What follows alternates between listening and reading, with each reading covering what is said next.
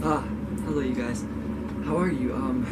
It's been almost 3 weeks. I turned off the ACs because it's like not that hot or anything outside, but I'm gonna turn my phone on silent just because what you're hearing is Joe doing some yard work here on the land.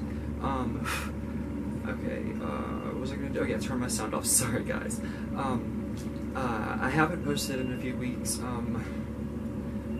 This Thursday will be the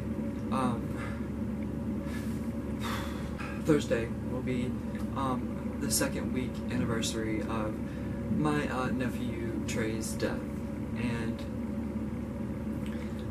it was my family on Joe's side, and you know, Joe's sister has always been like my sister, and his brother's always been like my brother, and his niece has always been my niece, and I'm fortunate to have known him for the 10+ years that I did. It's still hard to use past tense, but I did like a purple glittery eyeshadow look and a purple lip liner because purple was his favorite color, and I wore the vintage excuse me vest that my grandmother wore to the Cher concert in 1970 or 70. It was 70 or 71 whenever she was pregnant with my mother. So it meant a lot to me, and he loved that. He loved that freaking sweater. I mean, he loved that vest. Did I already say sweater? Oh my god. But I wore this shirt. That it's just like red, white, and dark blue. It probably looks black on camera. I'm not really sure. But I wore that with the vest that I was just talking about. In case you guys are new here, I haven't showed it off on my channel in a good probably 6 or 7 months, and I'm sorry if like Joe using the tractor and stuff and the brush hog thing to like do. I'm not even sure what that means, but it's some piece of lawn equipment that that he does or whatever, and you know, Trey and Joe worked together, like they were like work buddies, and that's the thing about. But yeah, here, let me get this out of the way, and then I wore this this coat over it. I love this little coat. It was actually like $30 at Walmart, believe it or not. But yeah, we're having a really tough time with it.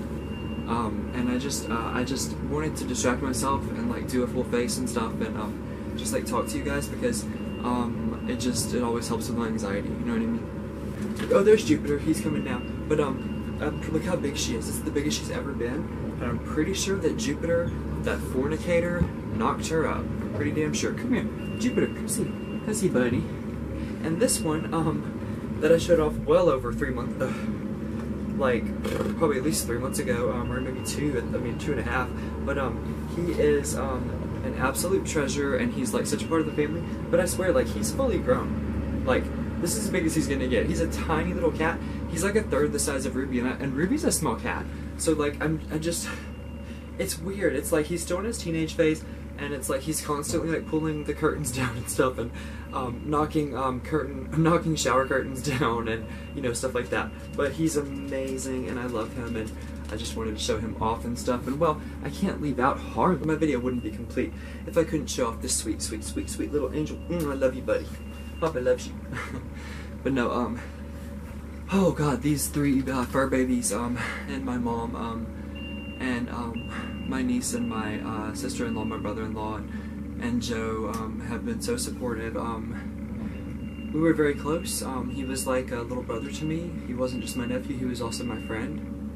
And you know, it seemed surreal, and it seemed like a bad dream or a nightmare or whatever, until like I actually saw him in the casket, and I was this close to not going. But I'm so glad that I went, because I know that I would have regretted it, and I always tend to put things off, and I'm a procrastinator.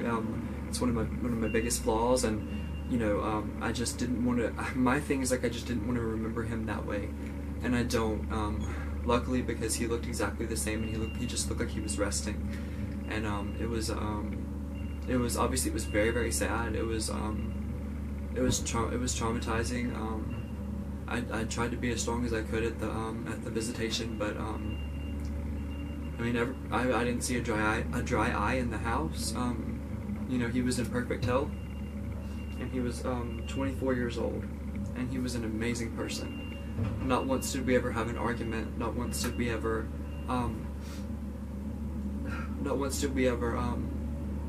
raise our voices to one another. And I can't remember a single disagreement that I ever had with him. Honestly, I can't. I'm really, really sorry about that. I hope that I'm enunciating and projecting enough with my voice, you guys. Okay, that's really loud. I mean, I say that like it felt real, you know, at the memorial service, but it still doesn't feel real. I still feel like he's just gonna walk in the door. And the Sunday before the Thursday that he passed away, which will be 2 weeks, this coming up Thursday. It's currently Saturday. Saturday. I can look at my phone because I'm not filming on it. I'm not filming on it. It's Saturday, November 7th at 1:19 p.m. just for a little timestamp for you guys. But yeah, no. Joe is struggling a lot. I know he wouldn't mind my sharing that. He's struggling a lot because you know, he's known him his whole life, and you know, like, uncles aren't supposed to bury their nephews. That's not. It didn't seem right. And like, what I keep telling myself is like it was just his time. You know what I mean? Like, everybody has a time. Maybe there's no rhyme or reason to it, but everybody has a time. And I just I know that he's in a better place. I can feel him all around me.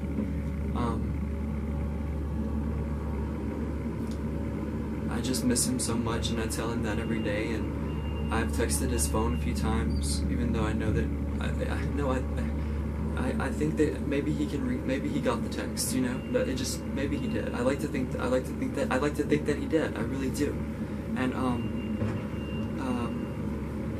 I'm trying to say is that I just I know that I know that he's in a better place. And what I said on Instagram was that he was too good for this world, or this earth, or this planet. I don't remember how I worded it exactly, but it's very, very, very strange. We texted all the time. I'm just so thankful, and I just feel like it was like divine intervention, or I don't even know what, how to describe it. But him and his girlfriend Carol, his new girlfriend Carol, came over the Sunday before he passed away on Thursday, and it was a perfect visit. We hugged each other, and it just seemed like a longer hug than normal, you know. And he just said, "I love you, Uncle," and I said, "I love you too." And I just never thought it would be the last time that I would be able to say that to him in person. I never would have thought that. If you would have told me that like a month ago, I would have been like, "You're insane." He was so alive. But whenever I was spiraling out and stuff 4 or 5 years ago, he was just so alive, and just giving me advice, and he was wise beyond his years, and that's why we were friends. And I just can't wait until I see him again. And I just nobody knows for sure what happens whenever you die. I'm just so thankful that he passed away peacefully, and that we got to see him before he died. And the autopsy report is still indifferent, and he wasn't even sick. He had chest pains, and he had taken a flight to Colorado about a week before he went to the hospital on Thursday, and that's where he passed away, was at the hospital. And his girlfriend was in the car and had to drive his car home, and her and I have been bonding and have become friends. And I really think that Trey would want us all, the family and all of his friends and everybody, to be closer. And I think that's what he would want. I really do. Asking for sympathy, it's not about me, it's about Trey. And he was so supportive of every single thing that I ever did, and was proud of me for every subscriber that I ever got, and I was proud of him for everything that he did. And I can't think of a bad thing to say about him.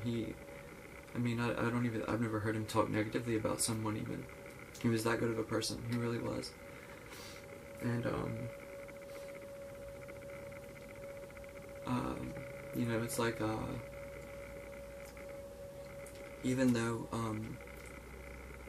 I can't see him anymore, I know he's in a better place, and I'm just so thankful that he went fast at the hospital. I'm so thankful that he wasn't in any pain. That's what the doctors and the nurse staff are saying at the hospital where he passed away. But you know, I'm sure that's true. I don't know why they would you know, exaggerate slash embellish the story of Trey's passing. I really don't know why they would. But okay, I want to just change faces for a second. This one's gonna be short and sweet. I just wanted to show off a couple things I've rarely shown off on my channel. I'm not sponsored by anybody, so it's like I just like, whenever a makeup product's really good, I like to show it off. So yeah. Okay. We'll just go ahead and start with lips. For lip liner, because his favorite color was purple, Trey's favorite color was purple, I use this Hard Candy Dirty Mind. It looks like this. I love the packaging. It's super cute. My dear friend Chrissy sent it to me. Also, thank you so much to Chrissy and Jackie for being there for me and supporting me, and being two of my strongest rocks throughout this whole tragedy. And I really appreciate you guys more than you know. And for mascara, I used this Urban Decay Perversion Bigger, Blacker, and Badder. It's the mini. I haven't gotten my full size yet. And then this is the Urban Decay Eyeshadow Primer Potion, and just a little goes a long way, and I learned that the hard way, because if I get close enough to you guys, it's like you can kind of see that I used a way more eye primer than I'm supposed to. But you know, what's a girl to do? Okay, for eyeshadow, I'm not showing it off because it's on a palette by somebody that is problematic, and that I'm not gonna support any of their products or cosmetics anymore. But yeah, I'm just not going to. And then this is what I just did. That's why it's like purple and gold. Purple and gold were like two of his favorite colors, so I just used this LA Colors holographic iridescent lip gloss in the shade Gold Rush. And that's so funny that I used that and this at the same time. I love a good purple and gold moment. I use gold highlighter and yeah, the whole thing. But this is also by Urban Decay. It's a little mini, and it's also called Fool's Gold. I doubt that's gonna focus. I'm using natural light. I don't even know. I'm zoomed in. I mean, I've been a YouTuber for going on 3 years now, and I still have no idea how to do most things. That's okay, though. And for concealer, I use this Lorac Los Angeles Pro Conceal / Contour Palette. And that's what I use. It's got a really cool compact. My sister gave this to me. I love it. It's fabulous. And okay, for highlighter, haven't shown this one off in forever. My sweet friend Chrissy sent me this one as well. It's as you can see, like I've beaten this like a dead horse, kind of. You know what I mean? But okay, no, but it's got a beautiful color story. It's got an amazing little mirror, as you can see, and it says, "No amount of darkness can hide a spark of light." Sometimes in darker lighting you can see the makeup better, and that's another thing about Trey. He was the most open-minded and just loving person and non-judgmental person I've ever met, and he was the first one to embrace me into that side of my family, and he just called me uncle since like the first time we met, and it's just it's something that I'm going to miss hearing, but I know that I'll see him again. I have to see him again. I can't live in a world or accept. I can't, you know. That's how I have to grieve personally. Is just tell myself that I'm gonna get to see him again, and it's not that I don't believe it. I'm just scared that, you know, what if I don't get to see him again? You know. And I'm sorry. I said I wasn't gonna be negative or talk about that anymore. I'm not being negative. I'm just grieving. But I haven't used this in forever. I've shown it off my channel in forever. I've had it for like about probably almost a year now. It's the Paris Hilton Contour Blush Bronze and Illuminator Palette, and I used these two shades combined for contour, and I used this combined with this shade, these two right here, for bronzer in all those places, and contour on my cheeks, contour on my nose. I mean, yeah, you get what you pay for. The pan, like the little eyeshadow, I mean, highlighter pan, illuminator pan fell out, but because it was $14 marked down to $7.99. I'm sure you can't see it, but I got this in a little Ross haul. I haven't shown it off in forever.